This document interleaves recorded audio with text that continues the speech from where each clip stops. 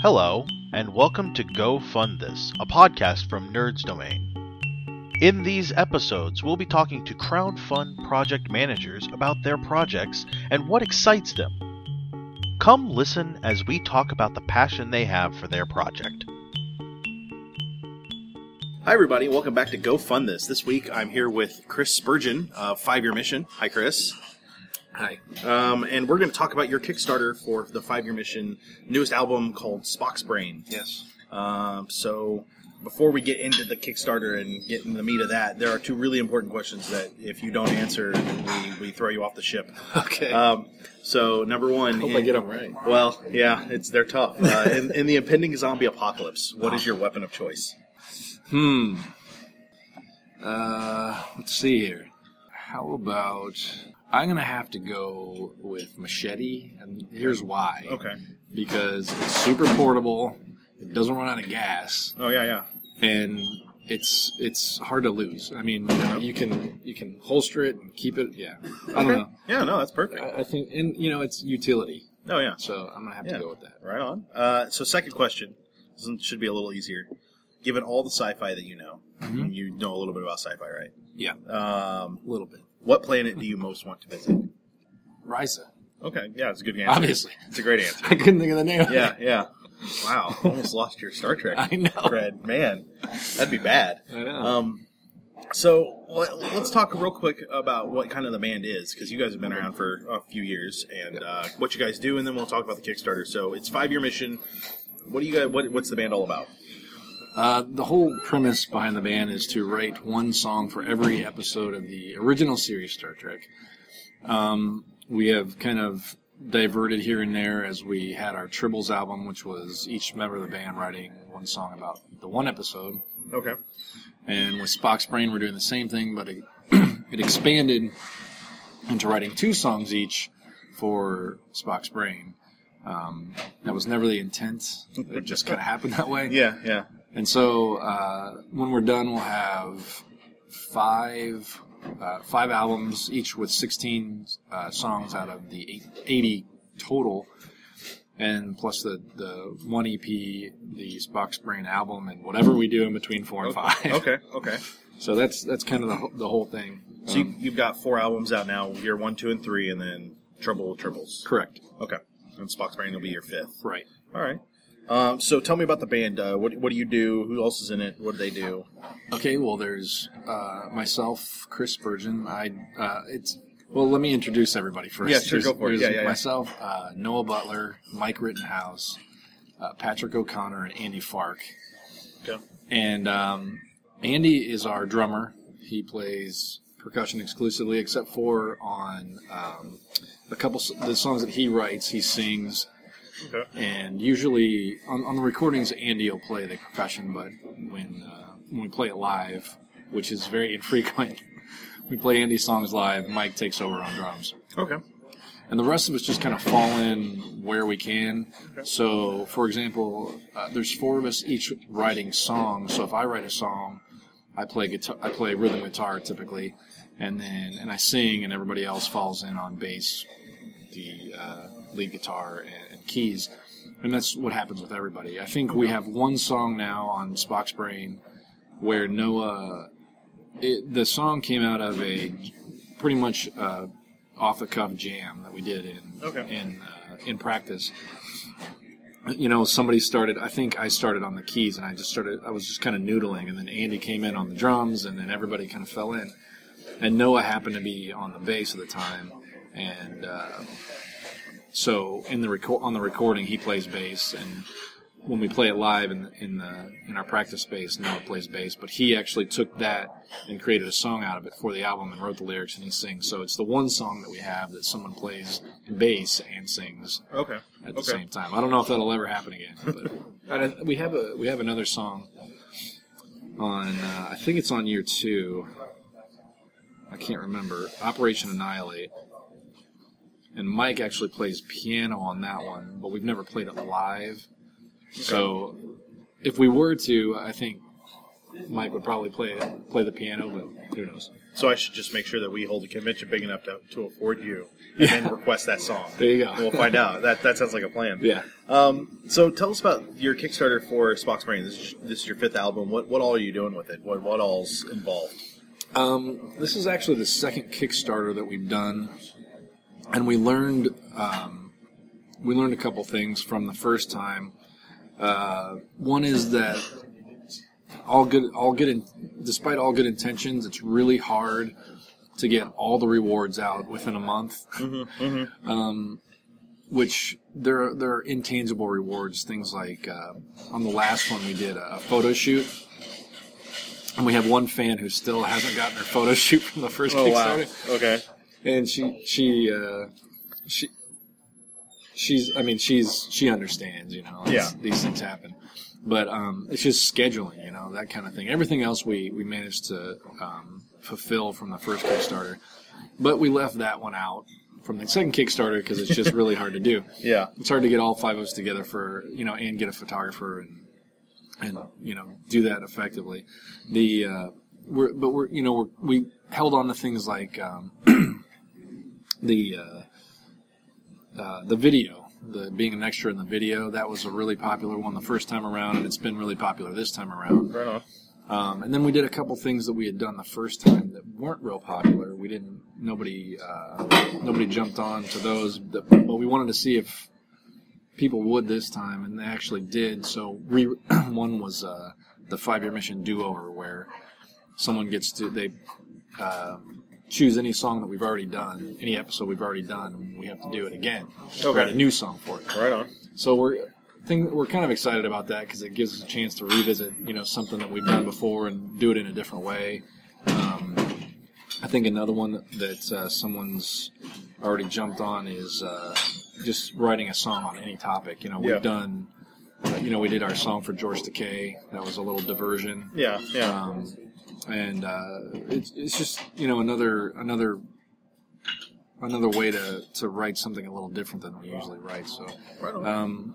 This time we benefit from having done this before because the people who gave us money before and kind of know the drill, and so starting off it worked out pretty well. We got a lot of return customers, a lot of fans who came back and were anticipating the thing. So it's been really successful so far. And another thing we did differently this time is that before we had stretch goals, but we didn't have any incentives to go along with them. Mm-hmm. So we said we want to reprint year 1, I think was the first one we did, and yay for us, but if we get there, nobody else got anything. Yeah. So this time we want to reprint year 2, and we've reached that stretch goal already. Mm-hmm. And the benefit of that is that we're designing an exclusive Kickstarter button. We won't be selling it outside of Kickstarter. Oh. And we're working on that design. We are actually talking about that just today. And so that everybody gets that now.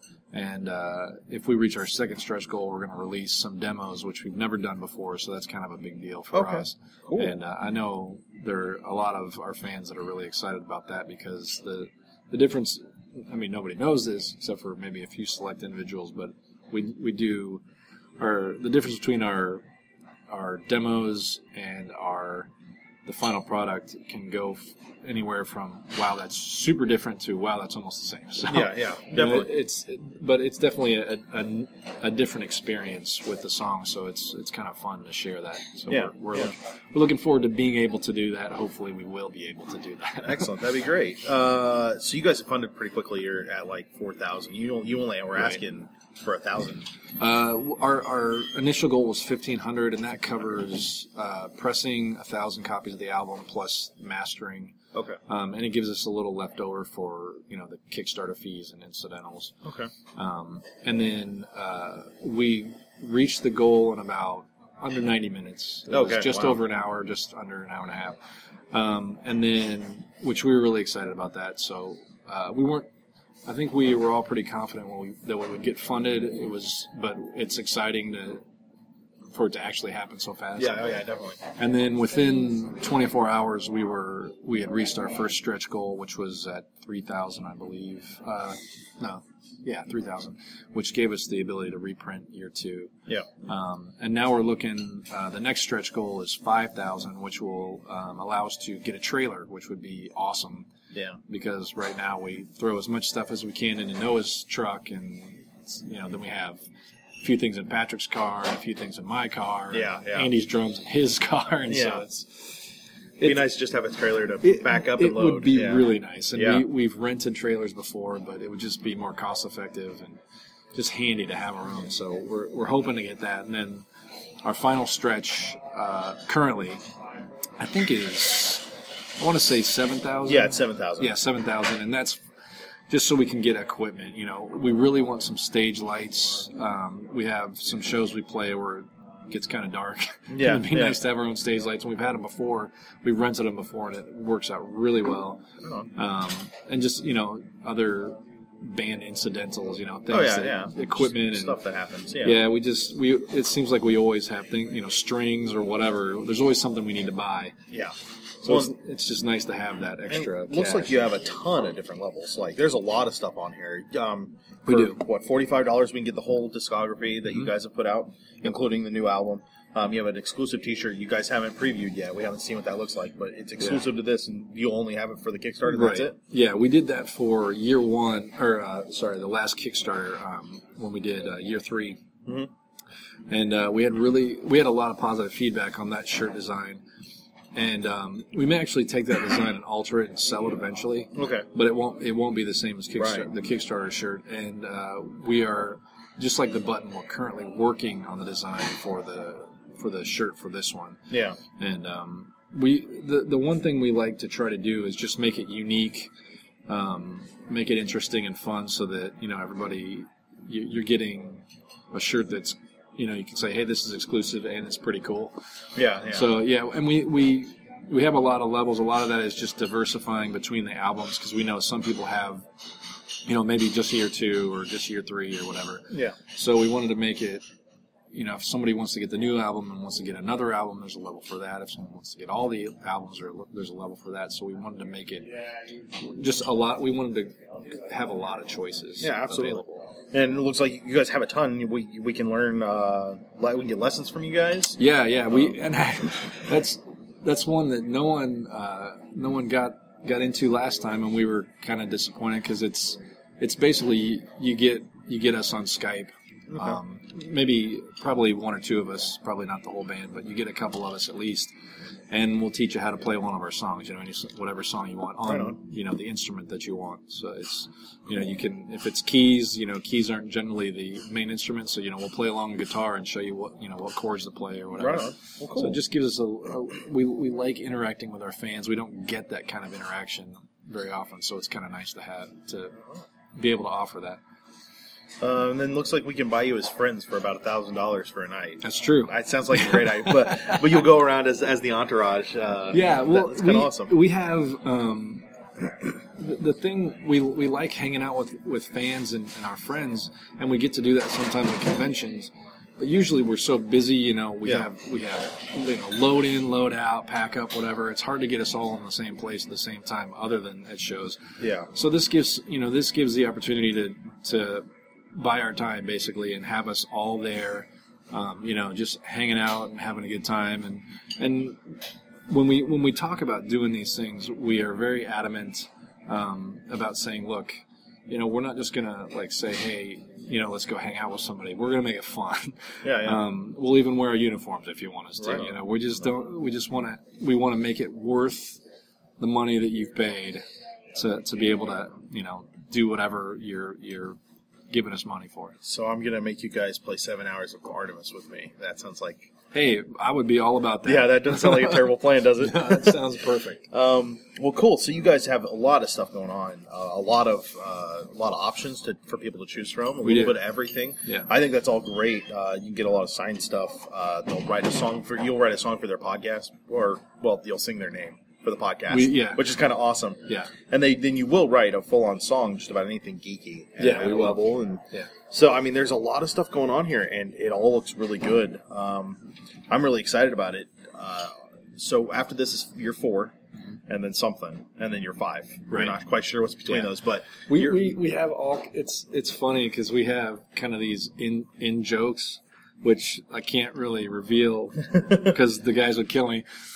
But we have these in jokes where we're like, oh yeah, that album's going to be this.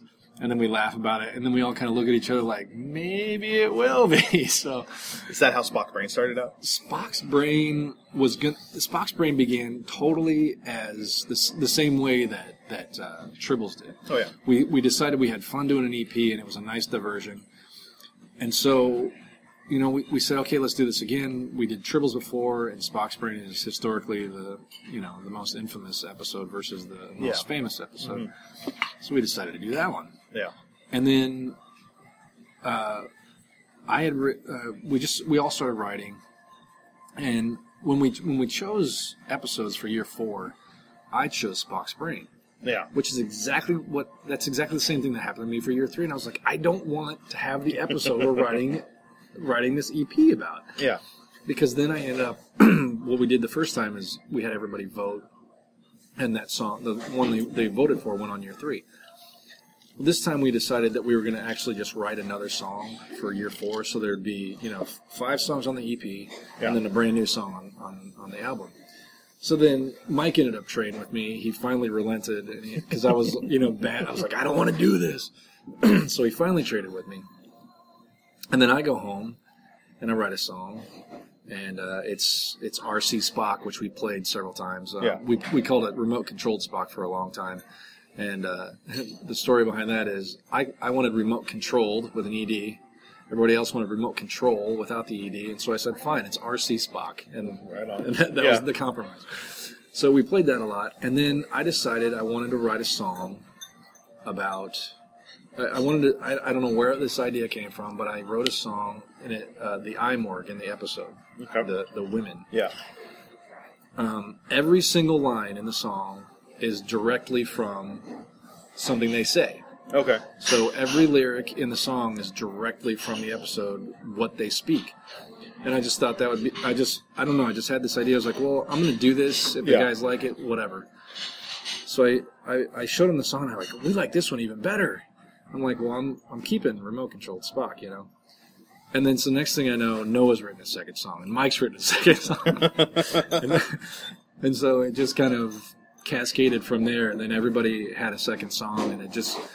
So the idea was small, and it just grew, and we were listening. I mean, I've been listening to this constantly, and I'm really happy with the way it's sounding. So I'm glad we did it that way. Yeah. We were going to maybe take my second song and have it like a separate release or something. So I'm really glad that everybody, right on, decided to do the second songs, because I think that people are really going to dig them. I think it's a really cool group of songs. You've got the list of songs on the Kickstarter. Yeah. A little bit of everything. Some songs about Russia. Yeah, that was the song that came from the studio, the practice space jam, and that's Noah's, and it's when I first heard that song, I was like, this is great. Where do you come up with this stuff? Because it's all from the perspective of it's how in Spock's Brain, the episode they get to the planet and they find the elevator, and then like Spock and Bones and Kirk, the A team goes down in the elevator, and Chekhov is stuck on the surface in the freezing cold with a bunch of red shirts. Yeah. And that's what the song's about. It's about Chekhov and his red shirts up on the planet. Right on. And so, it's no one. I don't think anybody's heard this yet besides us and our wives. So I'm really excited for people to hear that. I think people are going to like it. Well, I'm looking forward to it. I'm looking forward to the whole album. So you're here in Indy. Where can we expect to see you this year? What conventions are you going to be hitting? Let's see. We are talking. We're in talks about Indie PopCon. We don't know I don't want to say one way or the other because we don't know for sure yet. We want to do Indie PopCon. Patrick wouldn't be able to do it because he has a previous obligation, but We still want to do it, maybe do an acoustic show, strip down, kind of thing. Then we have our CD release. And 5-year Mission Unplugged. Yeah, right. Yeah. We've done that before. Then our CD release is on July 3rd. And then we don't have a whole lot booked this summer. Okay. Just scheduling conflicts here and there. Yeah. In August, we'll be in Vegas again. We're not the house band this year. We're playing the after parties. There's 2 after parties. And then we're doing, let's see. I'm not sure. I feel like we have something in October-ish, but I'm not sure. That's fair. I mean, we pick up shows here and there. Yeah. We post them on our website. I can't think of if we have any. I don't think we have anything real solid yet. Okay. Yeah, no, that's fine. There's been a lot of schedule conflicts lately, so we're trying to work around those. Well, and you guys are here in Indy, but you do a lot of regional stuff. You guys go up to Chicago. Yeah, we do. Yeah, so since you talked about the website, it's 5yearmission.net with the number 5, not the word, right? For the website, you can do either one. Either one? Okay, cool. Yeah. And that'll take you there, and you can see you buy all your albums there, and check all that stuff out. All the links to social media and things like Last FM and all the places where we are, iTunes, all that stuff. It's all there. Right on. And then you're on Twitter at 5yearmission and Instagram. 5-year Mission with the number. The number 5, correct. And then Facebook, it's 5-year Mission with the word spelled out. Right. So personally, I'm going to be backing at the level where I get all the albums, because second set albums that I give away. Hey, $1,000 and you can hang out with us all night. I was thinking about that. Actually, I was looking at this and considering making you guys do a Next Generation episode for the podcast. There Are 4 Lights, and make you sing that. I believe because somebody bought, I can't remember what level it is, to have us write a song about anything. Yeah. And I believe I may not be right, but I believe it will be an Enterprise episode. Nice. Enterprise has got some good stuff in it. Yeah. It's got some terrible stuff in it, too. Well, I haven't seen Enterprise yet. Oh, you haven't? I'm making my way through Voyager right now. I'm in Season 2 of Voyager. Yeah, Voyager's a little rough. But Enterprise has... so far, I like Voyager, okay? The last series I did was Deep Space Nine, and I loved it. Oh, yeah. So, Voyager has been entertaining. Yeah. Nothing... I don't know... Nothing real outstanding yet, but I'm not like... I've heard a lot of bad things about Voyager, and I haven't seen enough bad yet where I'm like, I don't want to watch this. Yeah, there's some stuff that's off, not terrible, but then there are some really solid episodes, and one of the best 2-parter episodes that they have, they retcon the end of it. Oh, really? They go through this whole thing, and then they're like, nah, never mind, that didn't happen. Oh, wow. Which, that's really disappointing, because it gave all this growth to characters, and you got to see all these things, and then, it doesn't matter. But Enterprise has a really, really good mirror universe 2-parter. And unlike the rest of Enterprise, it has terrible, terrible intro music. Just the worst. It is like the intro music for that one is like heavy military, like orchestral. Like it's just dirty and it's really good. When we were in Vegas last year, we had learned the theme song for Enterprise. I'd never heard it because I hadn't seen Enterprise. So I went to listen to it the first time. I'm like, really? Like I thought it was a joke. Like I thought I found some weird thing.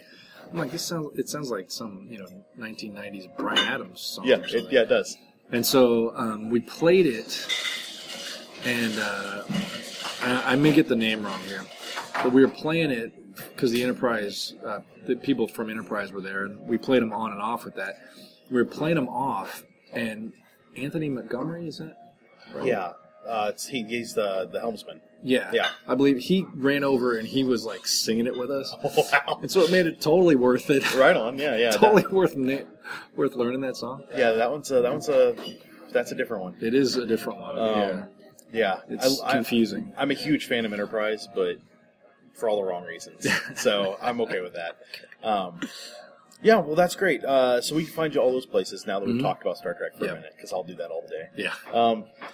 Yeah, you guys are going to be around. We can definitely check out any kind of tour dates and that kind of stuff. Shows, I guess. You don't go on tour necessarily right now. Right, yeah. But any shows we can find on your website, and just come Right. and hang out with the band, see them, and Yeah. see what kind of great stuff you guys are playing, right? And something not everybody knows is if you go to our website, and we say it all the time, but I don't know if everybody knows it, but you can listen to everything that we've released already. You can listen to it on our website. Okay. You can just go there, choose an album, and you can listen to all the music. So if you see if you like it, see if you want to throw us a few bucks and get yourself a CD. Yeah, that's how I decided we're using your song, "The Cage," Right. for the intro to our Star Trek series, because the intro that is very iconic and great, and it's perfect for the first song of the album of the band. Yeah. Really. So So it's a great intro to the band. it is. But that I bought all the albums, but then I was like, I just need to listen through everything, and it was easy to just go in and click and click and click and go through everything Yep. that way. So. Yeah, Yeah. we decided that. I mean, we're not. We just we love writing and playing the music, and our goal was not to make millions of dollars. That's obviously if that's your goal, you're not gonna write Star Trek music. Yeah. But so we just want to get the music out there, and if people like it, then hopefully they'll support us and for things like this and know that we're just a bunch of guys who want to we love making music, and this is just fun for us. So, Right on. Yeah, Well, cool. It's a good time. So you guys can head over to Kickstarter and search for the Spock's Brain album. That's It's Kickstarter staff pick. Actually. Is it really? Yeah. That's awesome. Yeah, Hey, this week. Yeah, you can't argue with that. And that, there's a level for everybody. There's a level for people that just want a cool local party. $500, the band will come out and play and hang out, and that actually is not that bad of a deal either. That's pretty good. Yeah, that's what we would generally charge for a private party anyway. Right on. And then they'll write some songs and do some cool stuff, and pins and CDs and shirts and all kinds of stuff on there. All kinds of stuff. Right on. And then they'll definitely. I highly suggest checking it out. I'm a fan of the band. And I'm very happy to have had a chance to have you on. Thank you very much. Thank you. And that'll do us tonight. We will talk to you guys real soon.